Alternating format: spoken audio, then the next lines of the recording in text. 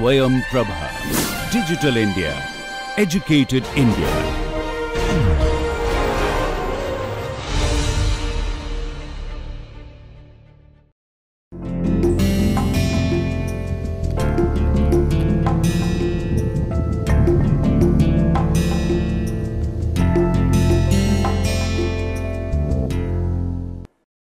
So, welcome again to the second lecture of the course Properties of Materials, third part of Nature and Properties of Materials series, and probably the final part as well. Now, what we will discuss is, we will take up some example of again mechanical properties, just the basic stuff, and then before we move into details. So, we are talking about what basically elastic and, so if we just recap. So, we in the last lecture we just gave a few examples.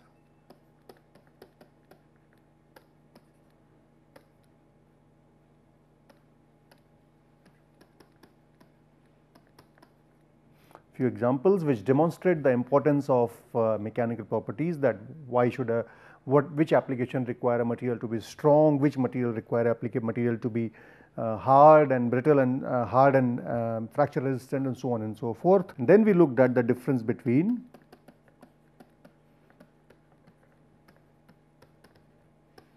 elastic and plastic behavior. So, essentially elastic behavior is the behavior of material. When you apply a load to a material, it gets, and when you apply to a load to a material, it may deform either in compression or in tension, but it gets back to its original dimensions when you remove the load. Okay. So, this is called as elastic behavior, which is what you generally observe with materials like rubber. It is not very visible in metals or ceramics because the deformation limit is extremely small, but it is visible in plastics or rubber, especially in elastomers and rubbers. And then you look at plastic behavior of material is when you deform it to, so let us say you have a 1 meter of material and you deform it to 1.5 meters, and when you remove the load, the 1.5 meter does not become 1 meter, it maybe comes back to 1.49 or 1.45 meters, but it does not come back to 1 meter. So, this extra deformation that you have carried out is nearly half a meter of deformation, that is essentially the plastic or permanent deformation. So, that material does not get back to its original dimensions and shape upon removal of load. So, this is the fundamental difference between the plastic and elastic behavior on a macroscopic scale. Of course, there is a lot of science behind it that we will see in the next few lectures. So, now let us other than that, there is also a difference between behavior of materials.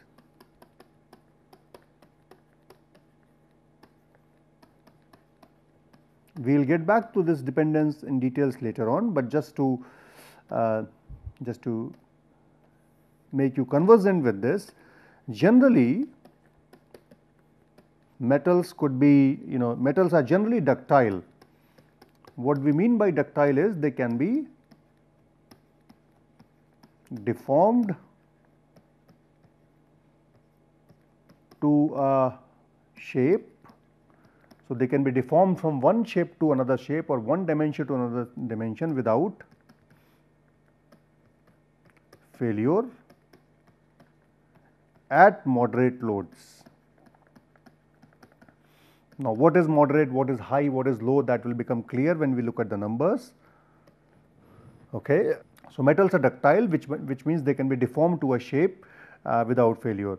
They are also, their strength, let us say they are also strong, but this strongness varies. Okay. So, for example, if you look at something like lead, it is not very strong. Lead deforms very easily. When you squeeze it under normal pressure, it deforms. But when you look at steel, when you apply pressure from your finger, for example, you are not able to deform it. You need to use machines to deform it. So, the strength varies, which is a function of bonding. Okay.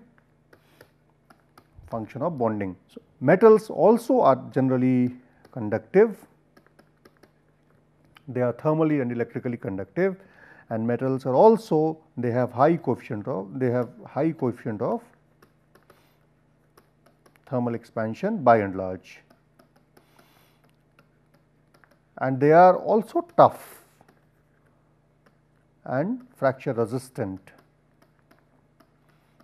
which means under impact or sudden loading they do not suddenly break. So, if you drop a metal glass on floor, it does not break, but if you drop a ceramic cup or a glass cup on the floor, it breaks, it may break.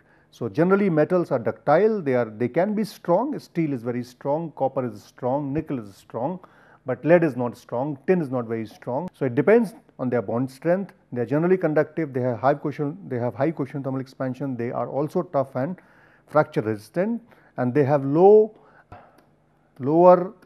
high temperature strength. So, generally you do not use metals for high temperature applications unless it is a high melting point metal itself. In contrast, if you look at ceramics, they are brittle. Brittle means they cannot be deformed. So, ceramics cannot be converted into let me just change the spelling. Ceramics cannot be converted into another shape by deforming, just like metals. They are brittle. They are generally, they do not go plastic deformation, they generally undergo elastic deformation. So, when I said here they can be deformed, which means metal can be plastically deformed.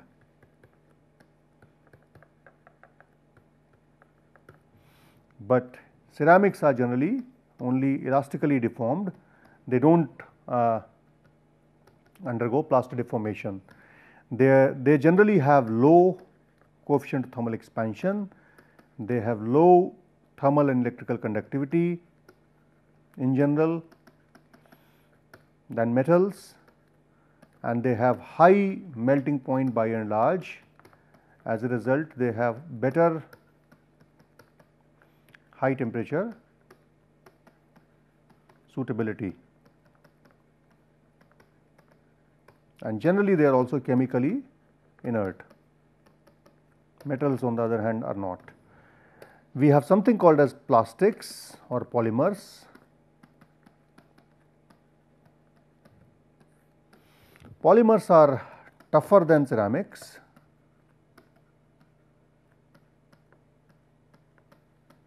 They may or may not be tougher than metals, but they are definitely tougher than ceramics. They can be elastically deformed and plastically deformed. So, there is a possibility of deforming plastics plastically as well as elastically. So, you can convert them into different shapes. They are lighter but less stronger than metals, and they are also insulating in most cases, and they have low melting point. So, generally ceramic plastics are suitable for low temperature applications where you require moderate strength and moderate melting points or lower melting points. You are okay with a light thing, for example, things like buckets, etc. We use plastics, nothing else, right. And if you want to mix and match materials, what we call as then composites, you want a strong material but of light weight, then you make mixture of let us say a metal and ceramic, or mixture of polymer and ceramic, and so on and so forth. So, they are basically, they have better specific properties. Specific means per unit weight. They have better specific properties. They do not necessarily have higher strength than metals, or higher fracture toughness than metals, but they do have better properties in terms of stiffness, per unit weight, and so on and so forth. Now, this is the general classification of materials in terms of their strength. Metals are strong, they are ductile. The strength can vary from material to material. Lead and tin are not strong, but iron and nickel are strong. They are generally very ductile, they are also fracture resistant. So, these are three mechanical properties which are very good for metals. Ceramics, on the other hand, they have lower tensile strength, they cannot be deformed, and they are brittle, and they have lower fracture toughness as well. And so, lower you can say fracture toughness, they cannot withstand impact loading. Plastic and polymers on the other hand, they are tougher than ceramics, but not so much tougher than metals. They can be elastically and plastically deformed, they are lighter, they have generally less strength than metals. They are also insulating and have lower melting points. Then you can make composites which are a mixture of two phases, one hard and one soft, or metal and polymer, metal and ceramic, or metal or ceramic and polymer, and so on and so forth. They generally have better properties per unit weight than the individual properties, than the normal properties. Okay. So, now let us look at now mechanical the quantification of mechanical properties. So, let us first look at the concept of what we call as average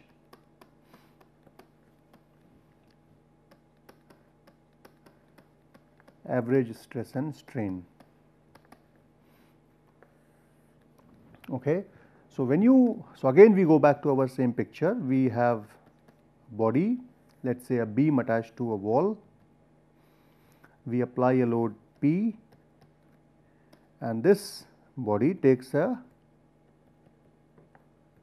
different shape upon deformation, and the extension which is caused is delta. This is the original length L naught. Let me convert it black. Okay. And the final length, that so LF we can write is equal to L naught plus delta, okay, upon application of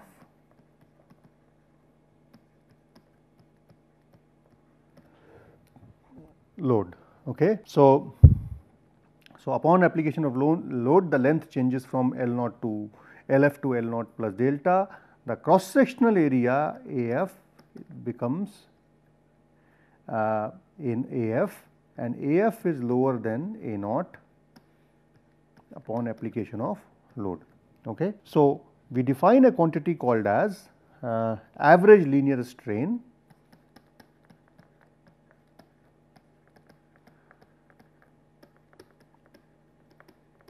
So, average linear strain is defined as E, which is equal to this delta, the additional length or increase in length divided by the original length. So, basically you can say this is delta L divided by L naught, or equal to LF minus L naught divided by L naught, and this is basically dimensionless.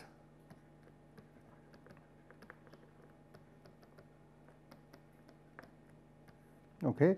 And we are saying this average linear strain, assuming that every component, every microscopic component in the beam undergoes similar level of deformation. So, this is average linear strain, which is nothing but delta divided by L naught. So, this external load that we apply, so external load is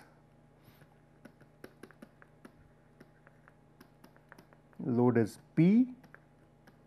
When you apply a load to a material, that load is resisted by what we call as internal resistance. So, this internal resistance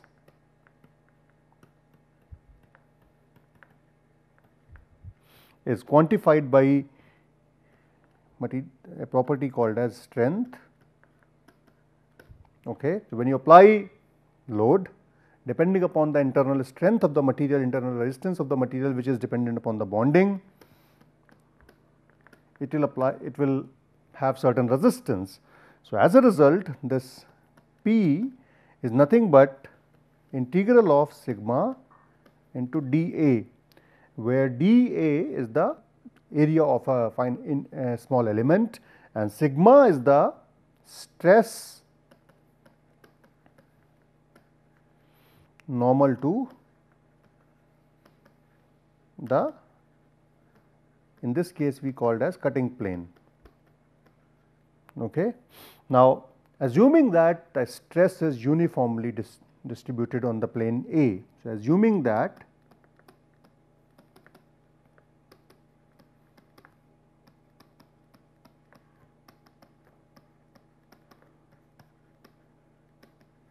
uniformly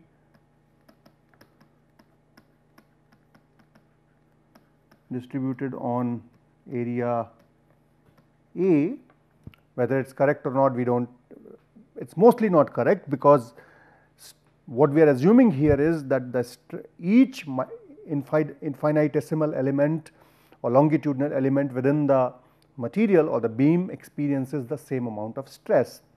For this to happen, material must be essentially what we are saying single crystal.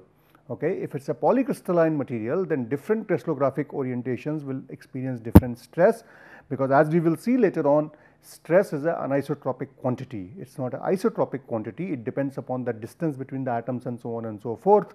So, if the material is polycrystalline, different grains will experience different stress because of different distances between the atoms within those planes. As a result, this is an approximation that, so as a result, in reality every element is likely to experience different stress, but to make it simple, we assume that stress is uniformly distributed. So, essentially basically we can say in a polycrystalline material,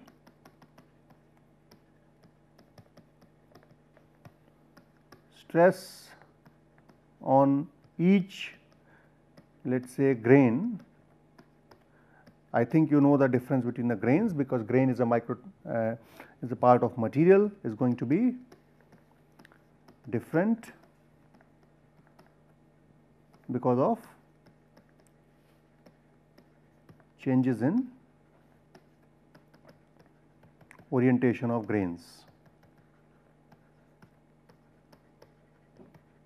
So, some grains are going to have this distance between the atoms. So, this is, let us say, grain 1. In other grain, the distance between this, so as a result the bond strength will be this. So, this could be grain 2. So, as a result the stress which is going to be experienced by different grains will be different. But let us say, for the sake of assumption, that the stress is uniformly distributed on area A, which means sigma is constant. If sigma is constant, then we can write this P as sigma into integral of dA, and if A, this can be again approximated to A, then this P becomes sigma is equal to A, or sigma becomes P divided by A. This is your average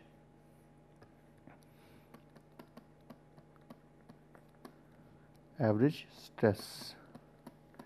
In reality, stress will not be uniform because of anisotropy of stress in materials, and stress is an isotropic property. An isotropic quantity, but we are assuming that here it is uniform. So, for average stress and strain below elastic limit, let us say below elastic limit means there is no plaster deformation that happens. So, when you increase the strength increase the length from L0 to LF, and when you remove the load, the LF comes back to L0, which means LF comes back to L0 upon removal of load. Under those conditions, Hooke's law is valid, which can be applied to sigma is equal to epsilon into E, and this E is the proportionality constant.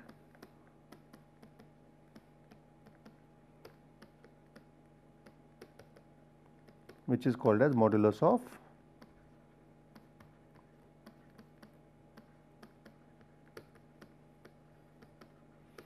So, when you write this equation in the scalar form, the E is also a averaged out quantity. The sigma is average, epsilon is average, as a result the E is also the averaged out quantity.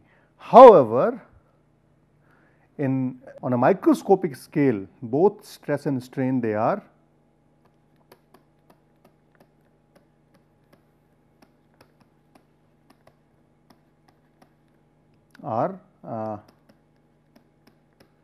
tensors, which means they are direction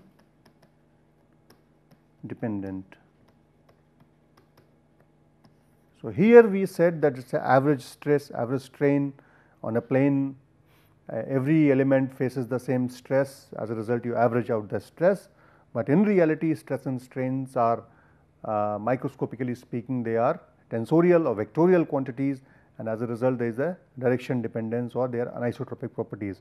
So, what do we now mean by these stress and strain tensors? So, before we get into that, let us look at what tensors are. So, tensors basically you can say tensors are defined by this formula 3 to the power n, the number of components which are going to.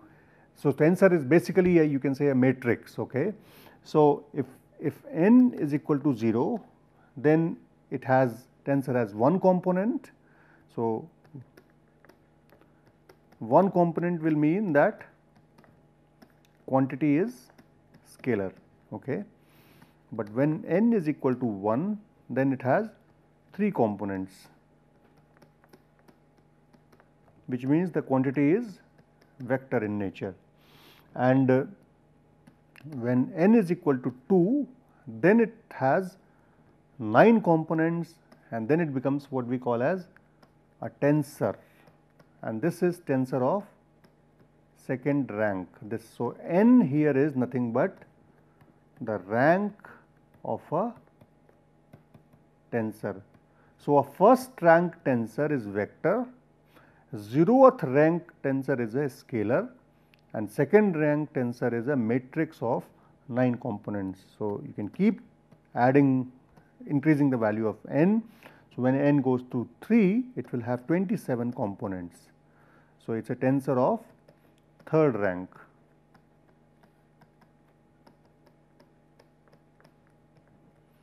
N is equal to 4th will mean it has 81 components, and it is a tensor of 4th rank, and so on and so forth.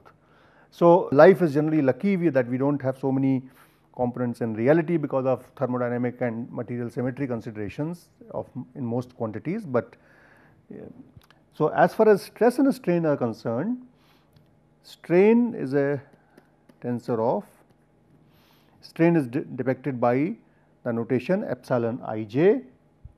So, where I and j are integers going from 1 to 3. So, I and j can vary 1 to 3. So, as a result, this epsilon ij is a second rank tensor, and it has, which means 9 components. So, if you write this epsilon ij, this will become epsilon 1 1, epsilon 1 2, epsilon 1 3,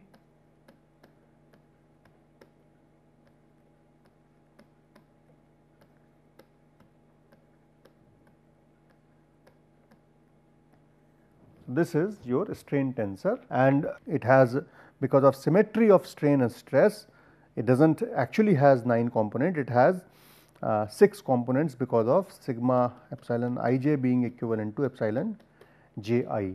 So, as a result, for example, which means epsilon 1 3 will become epsilon 3 1, epsilon 2 1 will be equivalent to epsilon 1 2, epsilon 2 3 will be equivalent to epsilon 3 2.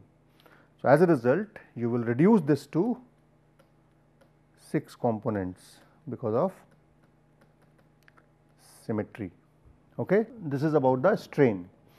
So, the stress can be written as sigma ij, and again you can write this as sigma 1 1, sigma 1 2, sigma 1 3, sigma 1 1, 2 1 2 2, sigma 2 3, 3 1, 3 2 and 3 3. Again sigma ij is equal to sigma ji. So, this will essentially have 6 independent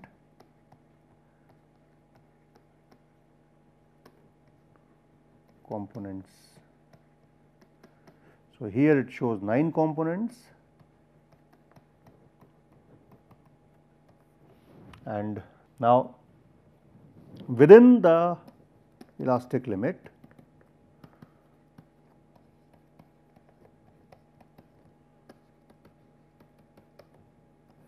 you can write, or instead I can write sigma ij is equal to epsilon, let us say KL, and then the proportionality factor is essentially E Ij KL. So, this Ij E Ij KL is essentially, we can say, modulus or stiffness, which is essentially 4th rank tensor.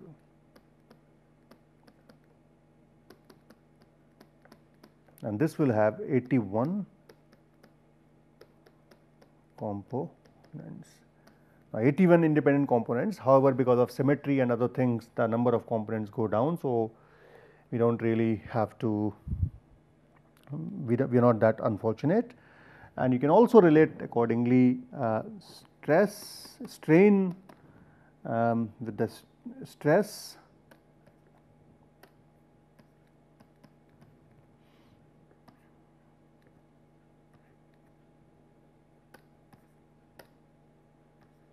So, you can write this S I J K L, this is called as elastic compliance, and this is again a 4th rank tensor. Now, here we can see that strain is dimensionless,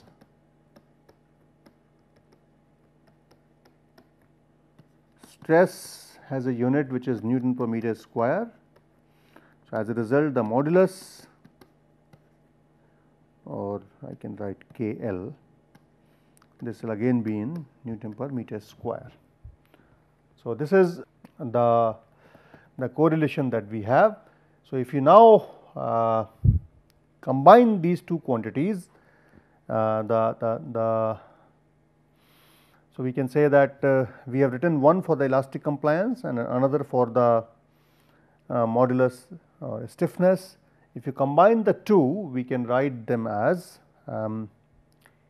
E I J K L into S K L M N is equal to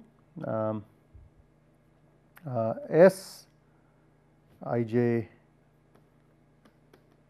K L and E K L M N, and this is basically equal to delta I m into delta J n, and this delta is called as chronicle delta. So, this delta I m is equal to 1 when, so this is because of the property of matrix, and you can see the two relations should be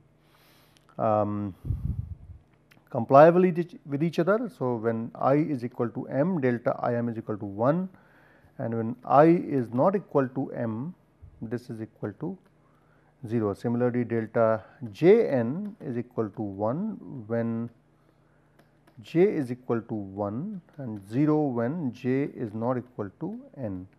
So, for this equation to hold true, because these two equations can be inversed, as a result this property must be obeyed as far as vectorial notations are concerned.